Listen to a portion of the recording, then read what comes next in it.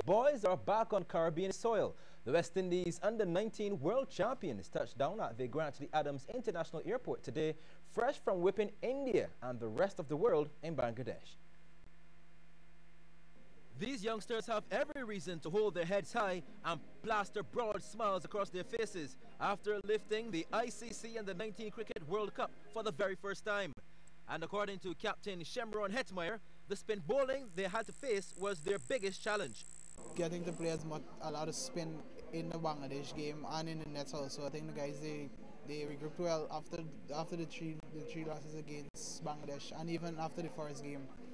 And to come out on top and win the tournament, I think it was a very great achievement for us. Through the final, we were very confident that we would have beaten them. I think bowling, firstly winning a toss and bowling first on that pitch, I think that already helped us a lot because most of the bowlers, they were like, commit, win your first toss. And I was like, okay, let's just see how it goes. And I guess I won the toss, and we elected to bowl first on that pitch. I think that was a very big thing for us, helping us going through that game. And the pitch was a bit bouncy, and it was green also. So I think that really helped us going through the final. Barbados Sports Minister Stephen Lashley believes that despite the state of the regional senior team's recent performances, these young men can revive what West Indies cricket is all about. I believe that the performance of our under-19 team along the entirety of this championship has done something to uplift West Indies cricket, especially at a time when, of course, across our region, there is a bit of an expectation that West Indies cricket can rise from the proverbial ashes and once again take its place where we know West Indies cricket ought to be, at the very top.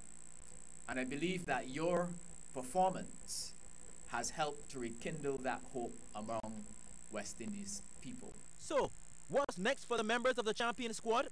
After here, we were hoping that most, if not all of the guys get into their regional teams, the regional senior teams, and if not even in the contract, the PCL contracts. And from here right now, I think 6 of us will be selected to go into each CPL franchise. So I think for now, let's just wait and see how it goes for us.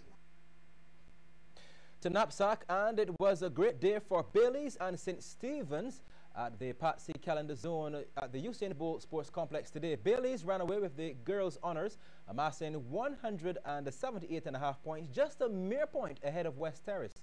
Charles F. Broome, they were third, and Wilkie Cumberbatch in fourth. In the boys' category, it was St. Stephen's in front with 186, followed by Bailey's, Wilkie Cumberbatch, and Charles F. Broome. CBC's Shane Jones was there for the 50 meters.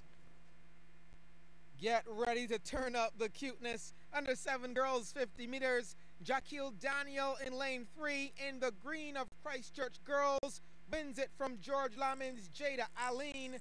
Jazaria Coggins of West Terrace, well, she was third. Another heat coming at you really fast, starting lane 4, but check out Sharifa Nichols in red, smokes them. Charles F. Broome with a win. Luther Thorne's Kalia Chandler was second, and Gabriella Eiffel of St. Stephen's third. Section 3, away they go. Oh man, check out Christina Douglas flying the Christchurch girls flag. She won in 9.84 seconds ahead of George Lamin's Robika Cumberbatch and Kristen Greenidge of Luther Thorne. Under 7 boys now, their turn at 50 meters. Christchurch running things. Daquan Edgell of Milton Lynch, easy does it. Isaiah Florent of St. Stephen's in second spot, and Zenico Basilius of St. Christopher third. Section 2, stop looking cross, boy, run straight. Kadari Clark of George Lamin slams them. Wilkie's Kyrie Hurdle caught second spot, while Jazari Hines of Eden Lodge was third. Okay, keep your eyes on the blue streak from Eden Lodge. That's Tyreek Collymore, creams them all in 9.22 seconds. You better watch him. Luther Thorne's Micaiah Brathwaite second, and Aaron Waterman of West Terrace was third. Time to cool down from the Usain Bolt complex. Shane Jones, CBC Sports. Staying on the track, Blue House successfully defended their title at the Graydon Sealy Inter-House Sports at the National Stadium today, beating their closest rival Green by some distance. Blue, they finished first with 815.7 points ahead of Green, Yellow, White, Orange and Red in that order. A busy Shane Jones caught up with them for the 100 meters. Under 17 girls coming at you, full field of 8 in this one. Could be anyone's race early out, but check out the middle of the track. That's Kayla Walters of Yellow House. She strides past them all, arms pumping and head high. Denisha Ramsey of Blue second, just ahead of Red's Dominique Lynch. Don't you just hate it when people are in your shot? Move from there, boy. Under 17 boys now away cleanly. Green with a big presence in this one, but it was all about Damien Johnson of Red House on the inside. Green second and third through Jadan Jones and Rashad Jackman. Under 20 girls away, all over pretty early. Yeah, you can add that one to your snap story. Alyssa Bino with a win for Green's clean sweep. Her teammates Shaquilla Burke and Sheehan Cox in second and third. Here are the big boys now, bragging rights at stake. 1-2 for Blue. LaRon Hart and Rashad Shepard, sprint kings of Blue. DeMarlington in third spot for Red House. Graydon Sealy on fleek at the National Stadium. Shane Jones, CBC Sports. Orange 3 Pinelands pipped the Lumber Company Lakers Sports Club by 1 point when the two sides met in the latest matchup of the Cooperators General Insurance BABA Premier League at the Willie Gym. The Lakers led for 2 quarters, but Pinelands took over in the second half to seal an exciting victory with the game seconds away from overtime. Here's Damien Best. Lakers Sports Club taking on Orange 3 Pinelands in black. First quarter action, the big man Charles Vanterpool showing he's got range. 2-pointer there. Then going coast to coast off the Lakers miss. Nobody interested in stopping him. Had a game high 28 points.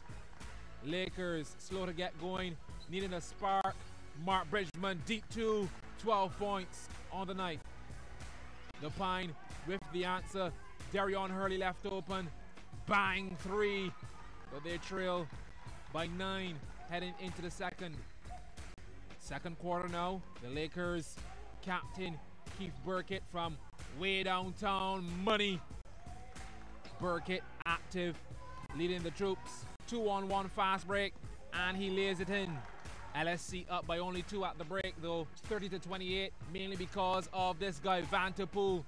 Shot 58% on the night, made 10 of 17 from the field. Into the third we go then. Pinelands start hot. 20/20 vision from Hurley, nothing but net. 1 of 4 from beyond the arc. Then Vanterpool put in that height to good use. A couple more. Only 2 players in double figures for the Pine. It appeared that it was more than enough. Lakers cough it up, and Hurley with the Midas touch. 44-38 in favor of the boys in black. Fourth quarter now. Here comes LSC. Bridgman in traffic, bucket and 1, and would complete the 3-point play as well. Lakers take the lead 5 minutes into the fourth. 51-49. Bridgman says, leave it to me. Not so fast. Hurley with the answer. Respect you, Sugar. Back and forth between these two with time expiring. Locked at 59 apiece. Closing minute. Pinelands with possession. Jeremy Gill working the shot clock. Draws to Vanterpool with the left hand. Foul called by the ref.